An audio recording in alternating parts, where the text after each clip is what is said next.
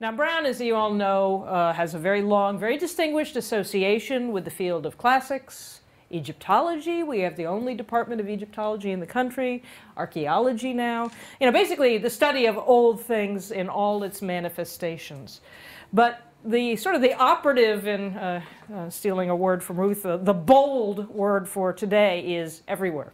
Can we truly be everywhere?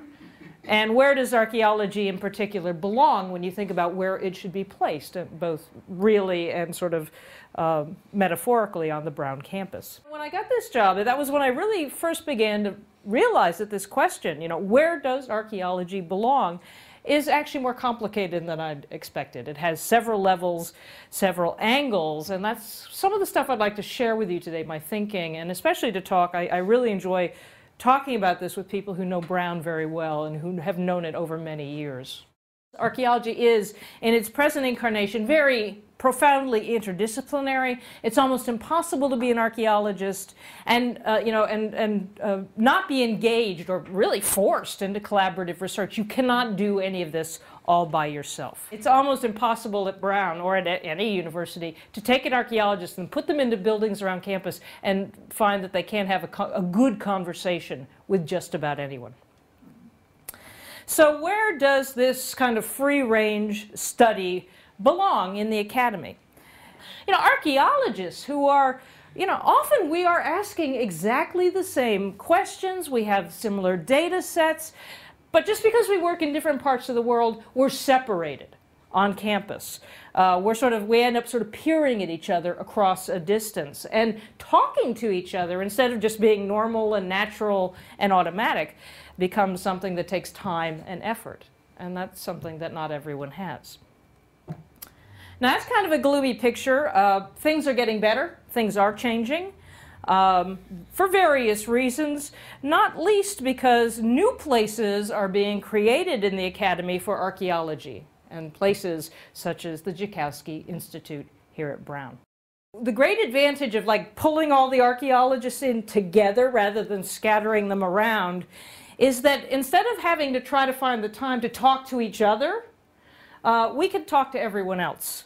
We can concentrate on seeking out connections to other people, other disciplines, other students. Just look at, so these are just a random selection of posters from some of the talks we've had recently. We've had talks about violence with people in religious studies and philosophy. We had a talk about the Sardinian Bronze Age towers. We cross-listed with anthropology. One of the things I'm proudest of is our friendships with the Division of Engineering. Brown, some of you I'm sure are aware, is very strong in material science, the analysis, the scientific analysis of physical objects. That's what archaeology is all about. And so now we're building relationships. I just wanted to stress the idea whether we're an onion or a hub, we belong at the center of things. Now, another answer to the question, where does archaeology belong, is where we do our field work. The short and easy answer to where should we do it is, well, we should do it everywhere. Human destruction, there's no other word for it, of the landscape is going on at a terrifying rate of knots. The archaeological record globally is fast disappearing. What do we do about this as archaeologists? Well, we try to go out and save what we can. And the Joukowsky Institute is working actually in an increasing number of places. I give you the list there. We are working currently in Armenia, China, Egypt, France, Guatemala, Israel, Jordan, Portugal, Rhode Island, Turkey. I should probably add Panama. We've got someone visiting working on Panamanian archaeology. And then the graduate students do what they want and go to other places on top of that. If you had to say what's sort of been the signature project of Brown in the old world, it would be Martha Joukowsky's work at Jordan, at the Great Temple. Petra won a great award. It was voted one of the new 7 wonders of the world, one of the modern 7 wonders of the world. That's a proud designation, but tourism at the site went through the roof. More than 1 million people tramped all over Petra in the year following that vote. And when you're talking about, this very delicate sandstone, much damage can be done. And this is just a couple aerial views of the Great Temple. This is what it looked like when they started. If you ever want to know, how much difference a project can make, when they first started, it looked like this, and 17, 18 years later, it looks like this. And finally, we're doing a lot of work in our own backyard. One project is actually an undergraduate class. We call it the Archaeology of College Hill.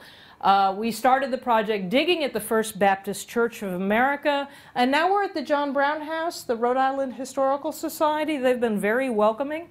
If you're curious, go to our website and look at the information we have about the project. It is great good fun. It is Brown students at their best. There are many photos of students in action.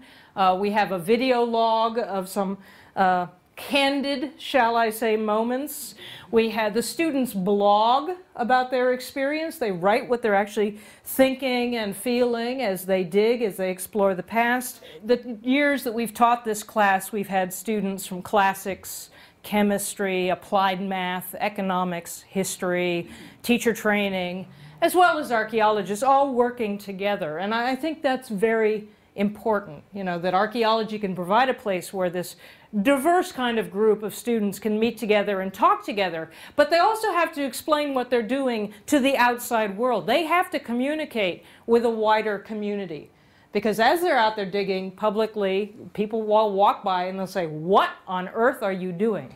And they have to explain themselves. And that is very good for them. The final thing to consider, of course, is the physical place, the home of the Joukowsky Institute. We are now officially in Rhode Island Hall on the main green, and please do come visit. We are just over there.